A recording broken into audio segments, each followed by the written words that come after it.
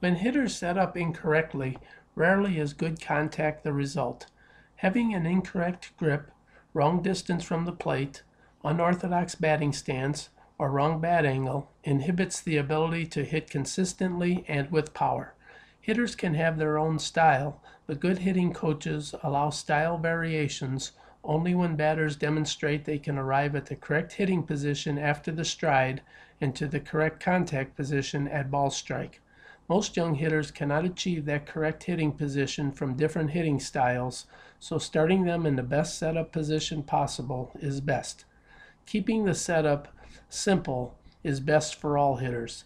It is important to remember that once habits are developed, they are very hard to change, so attention to little details is important.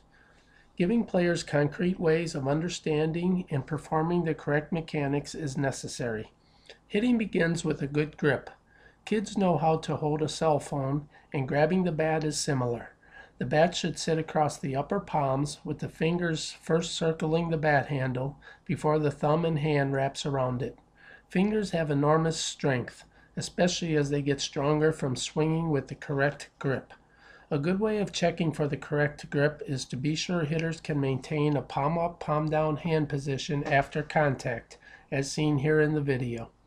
Once the grip is established, the correct distance from home is necessary. It is good to show kids the sweet spot on the bat so they know which part of the bat should be over home plate with the correct swing of having the elbows close to the body on the approach to contact. Beginning ball players should set the bat down with the end of the bat touching the outside corner and place their feet at the end of the bat. Experienced players should reach out with their lead hand on the bat and their knees bent and touch an inch or two beyond the outside corner. Touching further puts them too close, and being unable to reach the corner prevents plate coverage. Something as simple as standing the wrong distance from home plate leads to an incorrect bat path. An even stance, where both feet line up the same distance from home plate, is best for young hitters.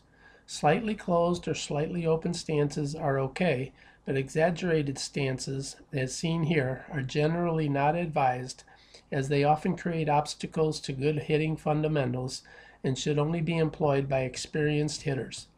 It is also best to start hitters on the balls of their feet with the knees slightly bent. Having hitters stand on a 2x4 or having them jump a little explains the balls of the feet.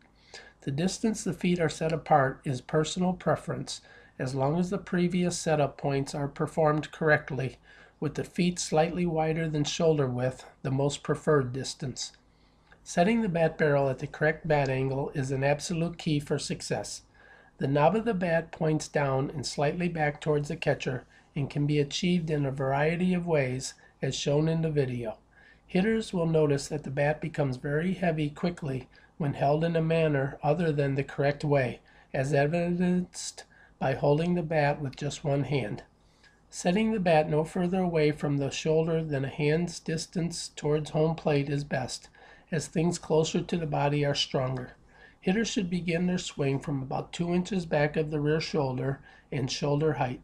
Setting the hands there to begin, or starting the hands slightly forward of that position and loading back to that spot, are the best alternatives.